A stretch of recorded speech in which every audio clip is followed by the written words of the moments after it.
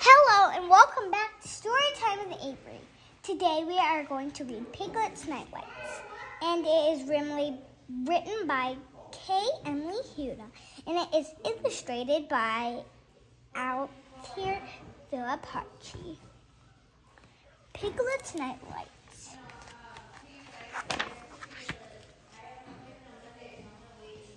It was twilight in the 100-acre wood when Winnie the Pooh knocked on his good friend Piglet's door. Pooh was carrying a backpack with an enormous pot of honey sticking out of the top. "Ready for camp out, Piglet?" Pooh called. Piglet opened the door and looked around nervously. "Are you really quite sure about this, Pooh?" he asked. "It's getting awfully dark out there, and it's so light and cozy in here. Maybe you could just camp out in my living room." "That would be a camp in, Piglet, not a camp out," Pooh said. Pooh reminded Piglet that their friends were waiting for them at the campsite. "Everyone will be there, Piglet," Pooh said. "It's going to be splendid."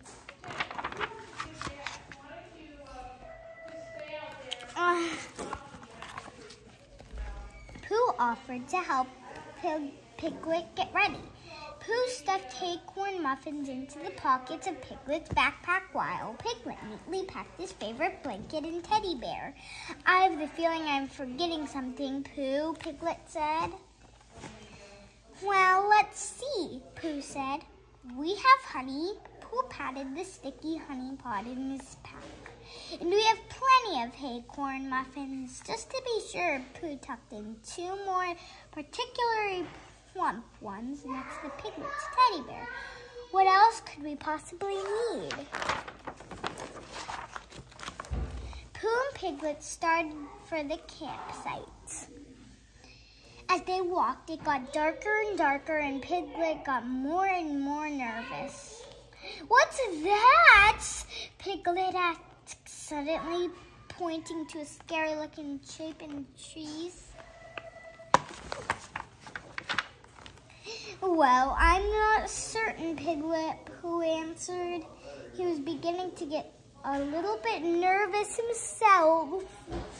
"Maybe if we snuggle up next to each other, it will go away," Pooh said. "Maybe we should close our eyes too," Piglet suggested. "Hello down there," called a voice from above. Pooh and Piglet both jumped, startled. "Who's there?" Pooh asked, looking up into the trees. All Pooh could see were 2 round, unblinking eyes staring down at them. "Why, it's me, Owl," the voice answered. "I thought you might need a little help finding the others," Owl said. We owls can see quite well at night, you know." "Oh, thank you, Owl," Piglet said. "Lead on," said Pooh, who was now feeling quite brave.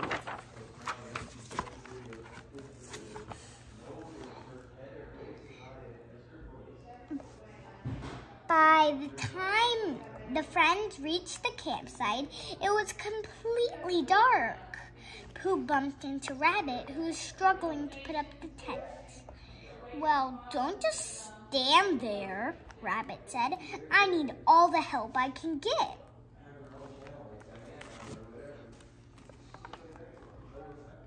"Did I hear someone say help?" Tigger cried, bouncing into the clearing. "Have no fear, Tigger's here with illumination," he said proudly. "Illumination,"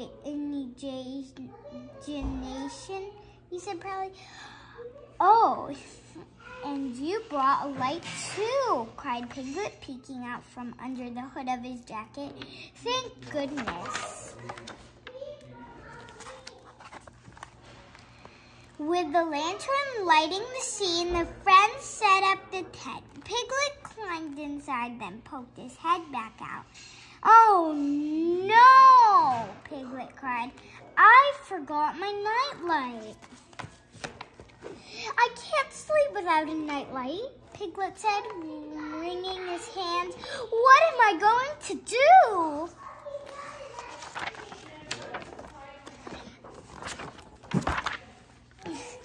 Don't worry, buddy boy, Tigger said. You can use my lantern as a nightlight.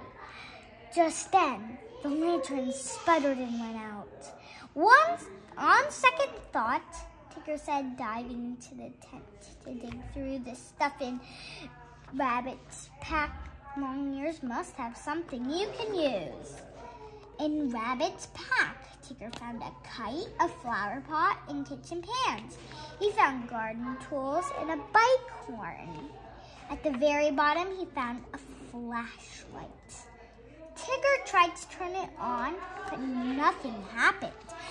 This thingamabob's not working either, Tigger cried. Oh, at that moment, there was a crashing in the nearby bushes. It was Eeyore carrying a load of branches on his back. Can't we have a camp out without a camp? We can't have a camp out without a campfire, Eeyore said. Everyone agreed wholeheartedly as soon as a cheerful fire was burnt. Fire certainly is pleasant, Piglet said. It makes a very good sort of light.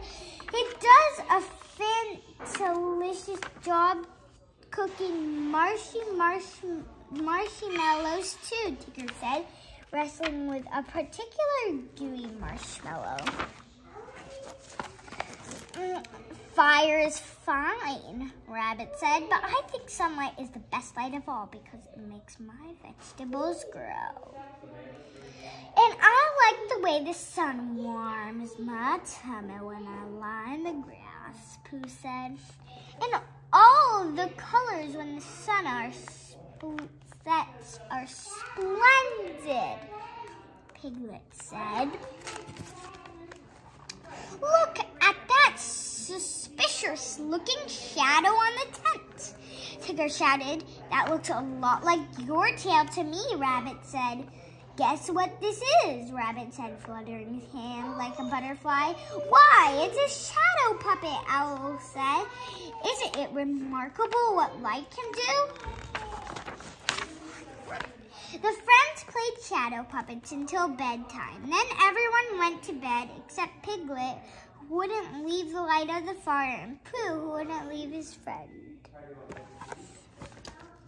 After a short while, the fire faded and went out.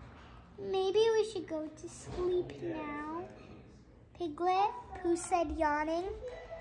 I can't sleep without a nightlight, Pooh, Piglet replied sadly.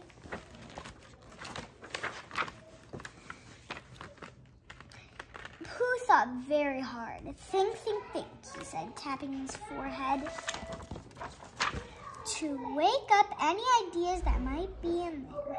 Just then a firefly landed right between Pooh's eyes.